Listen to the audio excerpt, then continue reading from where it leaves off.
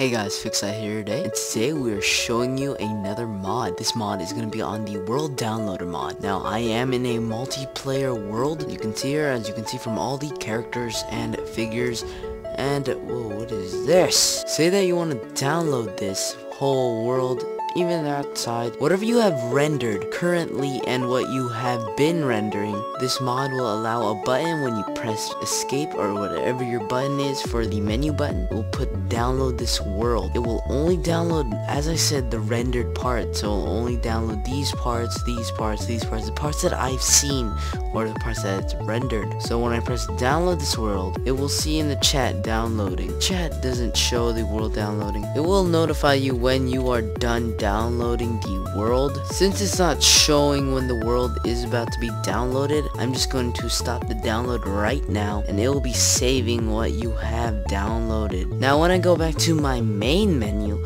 you can go to single player, and then you can see that this is the world that I have downloaded. As you can see, it says the server name. Now when I go into the single player world, as you can see, it has downloaded everything. It has downloaded the XXX dead, blah blah blah. It has also downloaded these parts, parts that I've been to, and the parts that it's rendered. Now the parts that are not rendered, it goes with Flatland or goes with the seed. It's not showing the seed right now. I don't know why, but it will go by that. Anyway guys, hopefully you guys enjoyed this video. My name is Fixite. I'll see you guys next time.